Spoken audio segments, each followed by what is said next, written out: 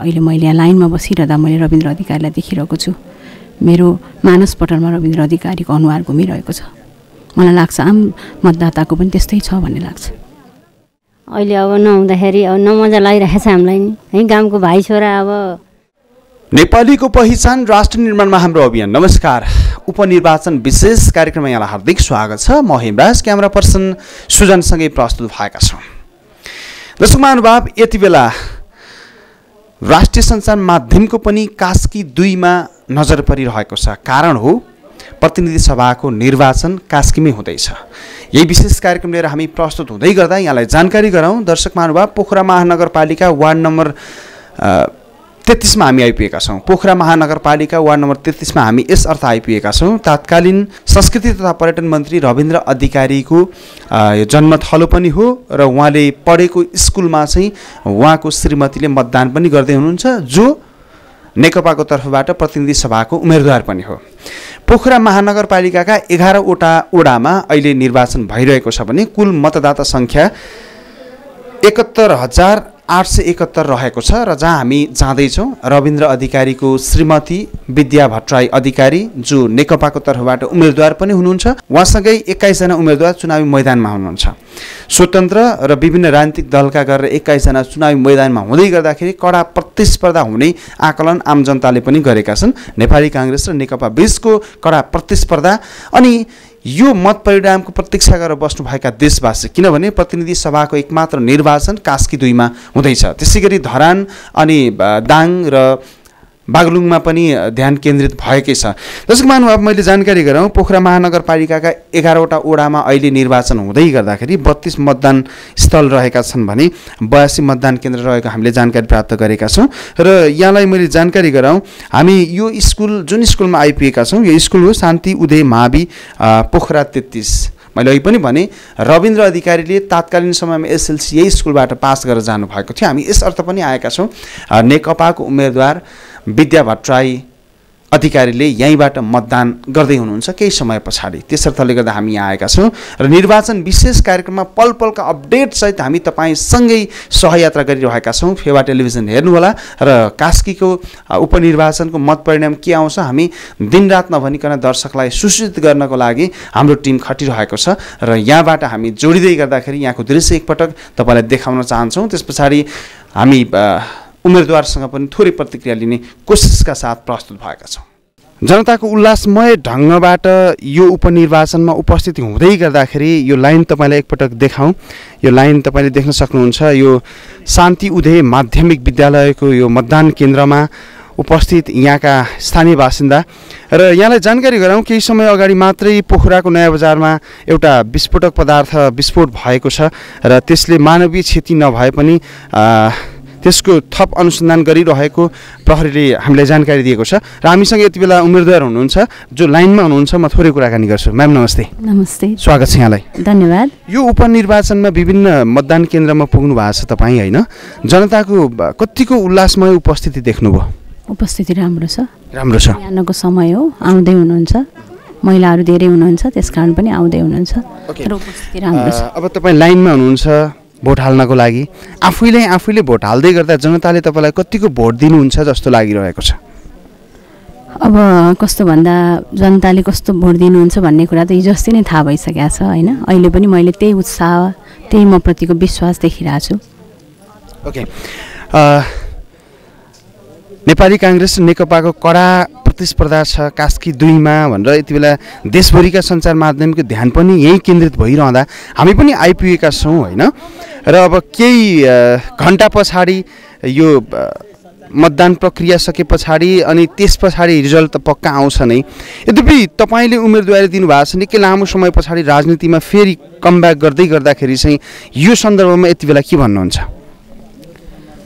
अब कस्तो भन्दा यो उपनिर्वाचन विशेष परिस्थितिबाट भएको हो। उहाँहरूले यही क्षेत्रबाट निर्वाचित गर्नुभएको जनप्रतिनिधि जसलाई हामीले गुमाउनु पर्यो, त्यसका कारण भएको निर्वाचन हो। त्यो निर्वाचनमा अहिले म राजनीतिमा सक्रिय भएर आएको छु। मलाई के लाग्छ भने म निर्वाचित हुने कुरा, राजनीतिमा आउने कुरा भनेको म जनताप्रति कति वफादार हुने, जनतासँग म कति नजिक हुने, जनताका हरेक समस्यासँग म कसरी जोडिने भन्ने कुरा हो भनेर बुझ्छु मैले। राजनीति पनि सम्बन्ध हो र त्यो सम्बन्धलाई स्थापित गरेर अगाडि बढ्नुपर्छ भन्ने नै हो मेरो मान्यता। र मैले आज यो लाइनमा बसिरहँदा, हिजो पनि म यसै गरी लाइनमा बस्थेँ, त्यति बेला रविन्द्र अधिकारी उम्मेदवार हुनुहुन्थ्यो र अहिले मैले यहाँ लाइनमा बसिरहँदा मैले रविन्द्र अधिकारीलाई देखिरहेको छु। मेरो मानसपटलमा रविन्द्र अधिकारीको अनुहार घुमिरहेको छ। मलाई लाग्छ आम मतदाताको पनि त्यस्तै छ भन्ने लाग्छ।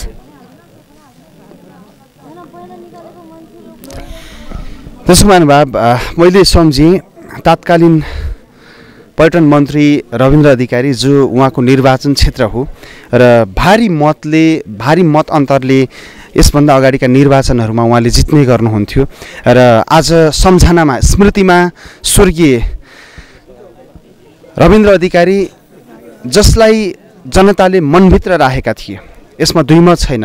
नेकपाको तर्फबाट आज उहाँकै श्रीमती निर्वाचनको यो मैदानमा उम्मेदवार भएर रहँदै गर्दाखेरि जनताले पक्कै पनि उहाँको भनाइलाई मैले प्रत्यक्ष कथन गरेँ, जनताले पक्कै पनि रविन्द्रका सपनाहरू पुरा गर्नको निम्ति मलाई जिताउनुहुन्छ भनेर भन्ने उहाँको आशा छ र केही समय पछाडि नै अब मत परिणाम सार्वजनिक हुनेछ।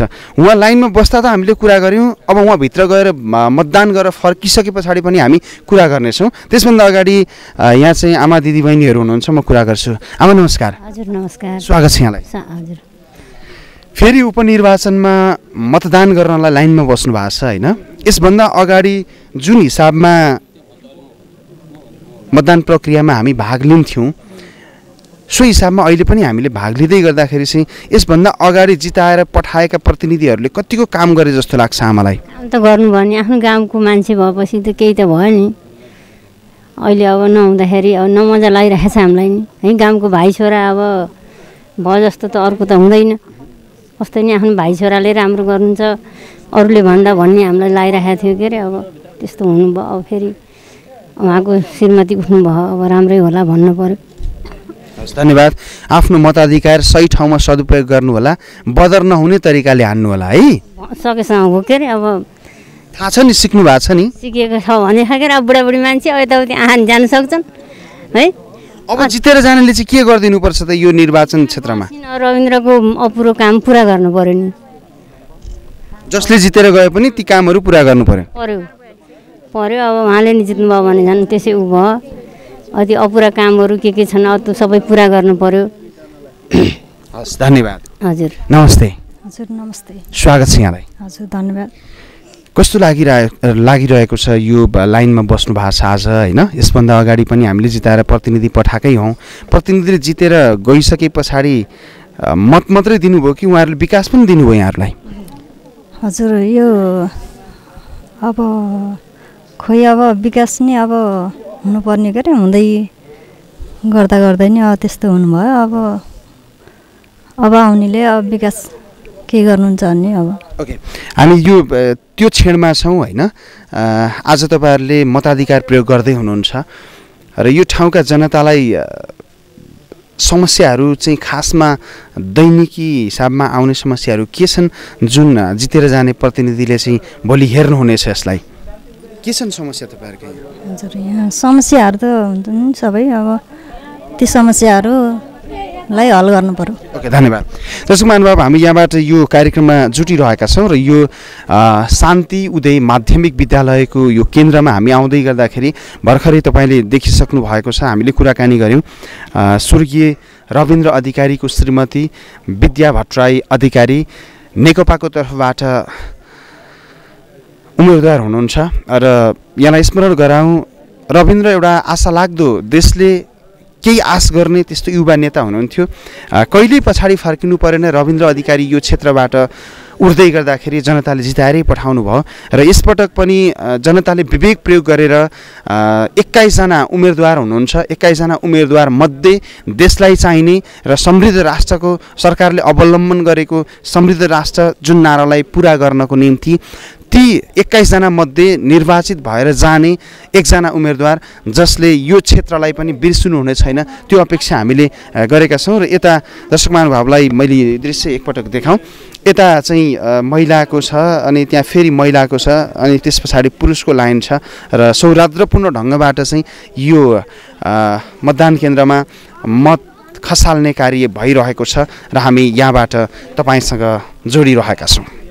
उपनिर्वाचनमा कास्कीलाई सबैले एकदमै ध्यान दिएर हेरिराख्नुको कारण चाहिँ प्रतिनिधि सभाको निर्वाचन यहाँ हुँदैछ। तात्कालीन संस्कृति पर्यटन मन्त्री रविन्द्र अधिकारी जो हामी माझ रहनु भएन, त्यस पछाडि त्यो पदलाई फुलफिल गर्नको लागि उपनिर्वाचन अन्तर्गत कास्की 2 मा यति बेला निर्वाचन भइरहेको छ। पोखरा महानगरपालिकाका 11वटा पर्छन् कास्की 2 मा। 32 मतदान स्थल रहेका छन् भने 82 मतदान केन्द्र रहेको हामीले जानकारी प्राप्त गरेका छौँ र कुल मतदाता सङ्ख्या 71,871 रहेको पनि हामीले जानकारी प्राप्त गरेका छौँ। र यति बेला हामीसँग हुनुहुन्छ, हामी यो शान्ति उदय माध्यमिक विद्यालयको मतदान केन्द्रमा छौँ र यति बेला मसँग हुनुहुन्छ श्यामनारायण, माफ गर्नुहोला, ख्यामनारायण लामिछाने, मतदान अधिकृत कुरा गर्छु। नमस्ते। नमस्ते, यहाँ स्वागत छ यहाँलाई। हजुरलाई धन्यवाद। यो मतदान केन्द्रमा कति मतदाता सङ्ख्या छ? यो मतदान केन्द्रमा 1588 मतदाता छन् र बिहान 7 बजे नै हामीले सुचारू रूपमा यो मतदान कार्य सुचारू रूपमा गरिराखेका छौँ र शान्तिपूर्ण रूपमा निर्वाचन भइराखेको छ। अहिलेसम्म यहाँ उपस्थित सबै स्थानीय राजनीतिक दल, पत्रकारज्यूहरू सबैबाट सकारात्मक र उल्लेखनीय सहयोग पनि प्राप्त भएको छ। यहाँ लगभग हिजो हामीले सर्वदलीय बैठकबाट सकेसम्म शान्तिपूर्ण निर्वाचनलाई शान्तिपूर्ण रूपमा सम्पन्न गर्ने र निर्भीक रूपमा मतदातालाई पूर्ण रूपमा मत खसाल्ने वातावरण बनाई 70% मत खसाल्ने कुरा पनि यहाँ प्रतिबद्धता भएको छ र कुनै पनि मतदाताले ढुक्क भएर स्वतन्त्र रूपमा मतदान गर्ने वातावरण भइराखेको छ। यसरी नै 5 बजेसम्म यहाँहरू सबैको सकारात्मक सहयोगबाट निर्वाचन सम्पन्न गर्ने मेरो उच्च अभिलाषा पनि रहेको छ र हिजोदेखि सुरक्षा व्यवस्थालाई नेपाली सेना, सशस्त्र प्रहरी र नेपाल प्रहरीको पर्याप्त मात्रामा सुरक्षा व्यवस्था भएको मैले पाएको छु र कुनै पनि त्यस्तो अशान्तिको वातावरण पैदा भएको आशंका गर्न सकिने अवस्था पनि छैन। यहाँ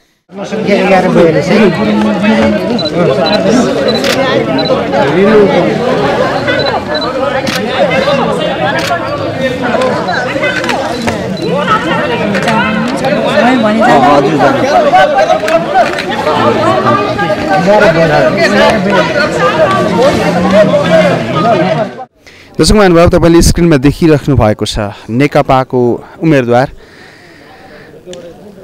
विद्या भट्टराई अधिकारी जो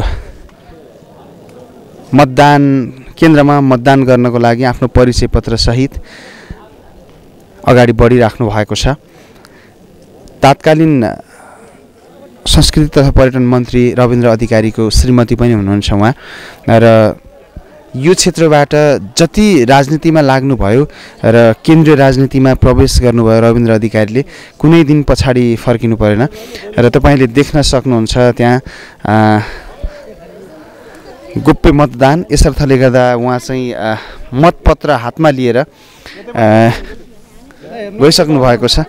मतपत्र हातमा लिएर निकै मुस्कुराउँदै चाहिँ उहाँ गोप्य मतदान।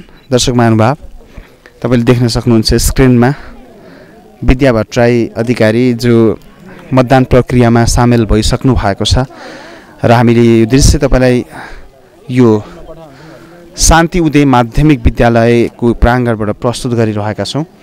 पोखरा महानगरपालिकाका 11वटा वडामा निर्वाचन हुँदैछ, उपनिर्वाचन हुँदैछ र दर्शक महानुभाव, तपाईँले देख्न सक्नुहुन्छ उहाँले चाहिँ मतदान गरिसक्नु भएको छ, मतपेटिकामा मतपत्र खसालिसक्नु भएको छ र दर्शक महानुभाव, हामीले यो दृश्य तपाईँलाई सम्प्रेषण गरिरहेका छौँ यहाँबाट। दर्शक महानुभाव, उहाँले मत खसालिसक्नु भएको छ र आउनु भएको छ। फेरि मैले थोरै प्रतिक्रिया लिन्छु। पुनः एकपटक स्वागत छ। हजुर, धन्यवाद। जब तपाईँले मत खसाल्नुभयो र तपाईँको एउटा ओठमा जुन खालको हाँसो थियो, मैले फेरि पनि एकपटक स्वर्गीय रविन्द्र अधिकारीलाई सम्झेँ। मैले मत खसालिरहँदा रविन्द्र अधिकारी अधिकारीलाई मैले अब 3 पटक मैले पनि मत दिएँ हैन। अहिले मैले भोट खसालिरहँदा मैले रविन्द्र अधिकारीले पुरा गर्न नसकेका प्रतिबद्धताहरू म पुरा गर्छु भन्ने एउटा प्रण गर्दै मैले मत खसालेँ। ओके, जुन हिसाबमा यहाँ जनताको उपस्थिति छ नि आज मत खसाल्नको लागि हैन, आफैले खसाल्दै गर्दाखेरि र त्यहाँ गएका जनता विभिन्न मतदान केन्द्रमा तपाईँ पुग्नु भएको छ र भलाकुसारी पनि गर्नुभएको छ, जनताले जसलाई पनि जिताएर पठाउनुहुन्छ, आश चाहिँ के रहेछ जनताको अब जितेर जाने प्रतिनिधिसँग? जनताको आश के छ भने एउटा त अब तपाईँ विकासका कुरा नै छन् हैन, सडकहरू समयमा बन्ने कुरा एउटा, अर्को सडक निर्माणका कामहरू अगाडि बढोस्, हामीले कुनै पनि हिसाबले असहजता खेप्न नपरोस् भन्ने छ एउटा। अर्को कुरा भनेको जनताप्रति उत्तरदायी हुन् जनप्रतिनिधिहरू, जनताप्रति सामिप्यमा रहन्, लगातार जनताका समस्याहरू सुनुन्, नजिक हुन् भन्ने छ। अर्को भनेको तपाईँ हामी भनिरहेछौँ कि समृद्ध नेपाल सुखी नेपाली, त्यसका लागि सबैभन्दा पहिला पोखराको कुरा गर्दा पर्यटनकै कुरा हो। जबसम्म हामी पर्यटन विकासलाई अगाडि बढाउन सक्दैनौँ, त्यो विकास गर्न सकिएन भने हामी समृद्ध नेपालको परिकल्पना गर्न सक्दैनौँ। त्यसकारण आज पनि जनताले के भन्छन् भने पोखरामा भएको स्रोत साधनहरूलाई परिचालन गर्नका लागि नीतिहरू पनि सहज होस्, त्यसका लागि हामीलाई बाटोको सहजता होस्, त्यसका लागि स्वास्थ्य शिक्षा लगायतका कुरामा गुणस्तरीयता होस् हैन। त्यो सँगसँगै सामाजिक न्यायका अधिकारहरूलाई पनि हामीले पुरा गर्न पाऊँ, त्यो सबै कुरा भयो भने बल्ल हामी समृद्ध बन्न सक्छौँ भन्ने अपेक्षा छ। र त्यसका लागि तपाईँले भूमिका खेलिदिनुपर्छ, तपाईँ मतलब जनप्रतिनिधिहरू त्यसका लागि भूमिका खेल्न सक्ने हुनुपर्छ भन्ने नै छ उहाँहरूको। म्याम, तपाईँले पटक पटक भन्ने गर्नुहुन्छ मैले रविन्द्रका सपना पुरा गर्नलाई म चुनावी मैदानमा छु भनेर हिजो चुनावी प्रचार प्रसारमा नि भन्नुभएको छ। ठिक छ, रविन्द्र सरले देख्नु भएको सपना त एउटा देशको लागि थियो नै, हामी सबैलाई थाहा भएकै कुरा हो। यद्यपि तपाईँ स्वयंले चाहिँ आज तपाईँ रविन्द्रको श्रीमती मात्रै नभएर जनताको नेता पनि हुनुहुन्छ। एउटा जनताको नेताले देशको लागि देखेको सपना पनि त केही होला नि, त्यो पनि भनिदिनुहोस् न। तपाईँले देशको लागि यदि जितेर जानुभएको खण्डमा देखेको सपना चाहिँ के? मैले रविन्द्रको सपना भन्दा नि रविन्द्रको योजना भनेको छु हैन। पहिला हामी स्पष्ट हौँ, मैले रविन्द्रको योजना किन भने 5 वर्षका लागि बनाइएको योजना थियो। त्यो 2 वर्ष पुरा नहुँदै आज हामी उपनिर्वाचनमा जाँदैछौँ। रविन्द्र अधिकारीले 5 वर्षका लागि गरेका योजनाका र प्रतिबद्धताहरू 1.5 वर्ष मात्रै पुरा गर्न सक्नुभएको थियो। हामी आज 9 महिनापछि उहाँको देहावसान भएको 9 महिनापछि यो निर्वाचन गर्दैछौँ। त्यसकारण मैले के भनेको भने अहिले म यो निर्वाचनमा आउनु भनेको पहिलो त रविन्द्रले बनाएका योजनाहरूलाई मैले पुरा गर्ने सङ्कल्प नै हो। मैले थप योजना बनाउने कुरा चाहिँ त्यो के हुन्छ भन्दा महत्त्वाकांक्षी हुन्छ, किनकि रविन्द्र अधिकारीले 5 वर्षका लागि बनाउनु भएको थियो योजना र आज त्यसलाई पुरा गर्ने प्रतिबद्धता नै हो। त्यो अपुरो योजनाहरू पुरा गर्ने नै हो मैले पहिलो प्रतिबद्धता। र त्यसमा मैले मेरो के छ भन्दा पनि म एउटा प्रतिनिधि सभाको सदस्यको हिसाबले म आज चाहिँ निर्वाचनमा आइरहेको छु भने चाहिँ मेरो 2टा जिम्मेवारी हुन्छ भन्ने लाग्छ मलाई। एउटा भनेको नीति निर्माण नै हो, नीति निर्माण गर्ने र बनेका नीतिहरूको कार्यान्वयन गर्ने कुरामा म प्रतिबद्ध हुने कुरा हो। दोस्रो कुरा भनेको अब तपाईँ अहिले हाम्रो राष्ट्रिय सङ्कल्प के हो भन्दा समृद्ध नेपाल सुखी नेपाली, यो त राष्ट्रिय सङ्कल्प हो। त्यो राष्ट्रिय सङ्कल्पलाई पुरा गर्ने कुरामा म प्रतिबद्ध हुने हो। त्यो भनेको चाहिँ तपाईँ जस्तो पोखराको हकमा भन्दा मैले बारम्बार भनिरहेको छु अन्तर्राष्ट्रिय विमानस्थल, त्यो अन्तर्राष्ट्रिय विमानस्थललाई हामीले समयमा सम्पन्न गर्न सकेनौँ भने हामीले भन्ने समृद्ध पोखरा र पर्यटकीय राजधानी चाहिँ त्यो कल्पना मात्रै हुन्छ। त्यसकारण त्यसलाई पुरा गर्ने कुरामा म प्रतिबद्ध रहन्छु। त्यो विकास निर्माण मात्रै होइन, त्यो चाहिँ के भन्दा पोखराको एउटा पोखरा काठमाडौँको अर्को विकल्प भन्ने कुरा पनि हो, पोखरा पर्यटकीय राजधानी भन्ने कुरा पनि हो। त्यसले गर्दा अन्तर्राष्ट्रिय विमानस्थल राष्ट्रिय गौरवको आयोजनाभित्र छ, त्यसलाई समयमा सम्पन्न गर्न सक्यो भने हामी पोखरालाई समृद्धितर्फ धकेल्न पनि सक्छौँ। समृद्धितर्फ जाने एउटा अभियानको सुरुवात हुन्छ भन्ने मलाई लाग्छ। त्यो काम चाहिँ पुरा गर्नुपर्ने एउटा रविन्द्रको योजना पनि थियो, रविन्द्रले त्यो एउटा आकाङ्क्षा बोक्नु भएको थियो, त्यो विद्या भट्टराईको पनि एउटा अर्को आकाङ्क्षा हो भन्ने मलाई लाग्छ। अर्को कुरा भनेको तपाईँ हामी 3-4वटा कुरामा बढी प्रतिबद्ध हुनुपर्छ भन्ने लाग्छ। एउटा भनेको तपाईँ आज पनि युवाहरूलाई कसरी गतिशील बनाउने, युवाहरूलाई कसरी क्रियाशील बनाउने र युवालाई राजनीतिसँग कसरी जोड्ने भन्ने कुरा पनि महत्त्वपूर्ण हो। र त्यसमा युवाहरू उद्यमशील हुनका लागि देशभित्रै हामी उद्यमशील बन्न सक्छौँ भन्ने सोच पनि निर्माण गर्न जरुरी छ भने उनीहरूको सिप र प्रविधि सँगसँगै उनीहरू गतिशील भएर अगाडि बढ्नुपर्ने जरुरी छ। त्यो कामका लागि पनि मैले चाहिँ आफ्नो केही योजनाहरू बनाएर अगाडि बढ्छु भनेको छु। अर्को कुरा म महिला प्रतिनिधि पनि हो, महिलाहरूका सामाजिक न्यायका सवालहरू, महिलाहरू आज पनि लैङ्गिक हिंसामा छन्, त्यो सामाजिक न्यायका सवालहरू र आत्मनिर्भर महिलाको निर्माण गर्नका लागि त्यो खालको परिचालित गर्नका लागि म क्रियाशील हुनेछु भने अर्को शिक्षाको गुणस्तरीयता स्वास्थ्यको गुणस्तरीयता सामाजिक विकासका पक्षहरू छन् नि त्यो सामाजिक विकासका इन्डिकेटरहरूलाई कसरी फुलफिल गर्ने भन्ने पनि अर्को मेरो भूमिका रहनेछ र सिङ्गो रूपमा भन्दा समृद्ध नेपाल र सुखी नेपाली चाहे ज्येष्ठ नागरिकको सवाल होस् चाहे तपाईँ जनजातिहरूका मुद्दा हुन् चाहे तपाईँ विपन्नहरूका मुद्दा हुन् यी सबै मुद्दाहरूमा चाहिँ म समेटेर अगाडि बढ्छु एउटा एडभोकेसीको पार्ट पनि रहन्छ मेरो त्यो भनेको नीति निर्माणलाई कार्यान्वयन गर्ने सन्दर्भमा अर्को भनेको नयाँ नीति निर्माण गर्ने सन्दर्भमा पनि म बढी लाग्छु र विकास निर्माणका कुराहरू आज जति अपुरा छन् 3 वर्षभित्र सम्पन्न गर्नुपर्ने कुराहरूमा सम्पन्न गर्नका लागि म स्थानीय र प्रदेश सरकारसँग समन्वय गर्दै सङ्घीय सरकारका योजनाहरूलाई पुरा गर्ने कुरामा प्रतिबद्ध भएर लाग्छु। अन्त्यमा एउटा प्रश्न गरेँ रविन्द्र सरलाई नेपाली राजनीतिको प्रभावशाली नेता बनाउनलाई मुख्य भूमिका तपाईँको पनि रह्यो जब रविन्द्र सरको जिन्दगीमा तपाईँ आइपुग्नुभयो अब विद्या भट्टराई अधिकारीलाई साँच्चीकै यो देशको प्रभावशाली नेता बनाउन पारिवारिक सपोर्ट पनि मजाको चाहिन्छ होइन कतिको छ र आगामी दिनमा अब निरन्तर नेपाली राजनीतिमा लागेर देशका लागि केही गर्छु भनेर भन्ने धेरै सोच विचार गरेर तपाईँ निर्वाचनमा हुनु भएको छ पारिवारिक सद्भावले नै आज म यहाँ उभिएको मेरो पारिवारिक सद्भाव मेरो नाता इष्टमित्रको सद्भाव पार्टीको एउटा एकदमै सद्भाव र सम्मान रविन्द्र अधिकारीप्रतिको सम्मान मेरो हिजोको पृष्ठभूमि र मैले गरेको पार्टीमा निरन्तर गरेको एउटा योगदानको कदर ती सबै कुराले म यहाँ उभिएको विद्या भट्टराई आफै एक्लै उभिएको होइन मैले त्यसरी लिएको छु यहाँ परिवार पनि छ यहाँ पार्टी पनि छ अनि यहाँका जनताको माया र सद्भाव त्यहाँ जनताको सद्भाव नभएको भए यहाँका मतदाताहरूले मलाई एउटा ऊर्जा नदिनु भएको भए सायद म यहाँ आइपुग्दैन थिएँ भनेपछि म एक्लै यहाँ छैन मसँग सिङ्गो 2 नम्बर क्षेत्रको मतदाता हुनुहुन्छ सिङ्गो कास्की जिल्लाका माया गर्ने जनसमुदायहरू हुनुहुन्छ मेरो परिवार छ मेरो नातागोता इष्टमित्र हुनुहुन्छ र सिङ्गो पार्टी छ अनि सिङ्गो देशका जनताहरू जो रविन्द्र अधिकारीको अभाव महसुस गरिरहनु भएको छ र उहाँहरूको एउटा सद्भावले पनि म यहाँ उभिएको र तपाईँसँगै 21 जना तपाईँ बाहेक 20 जना यो मैदानमा हुनुहुन्छ होइन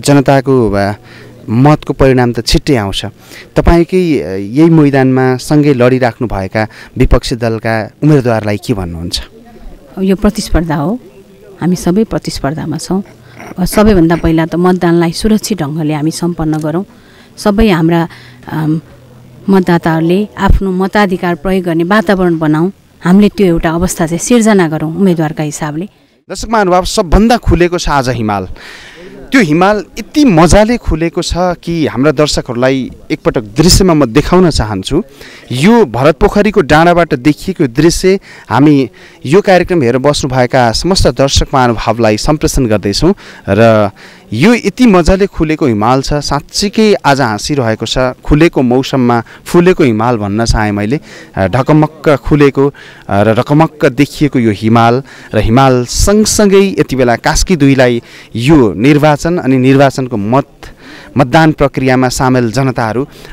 कतिपय स्थानबाट देखिएको यो दृश्य मनमोहक छ हामीले पनि यहाँलाई देखायौँ।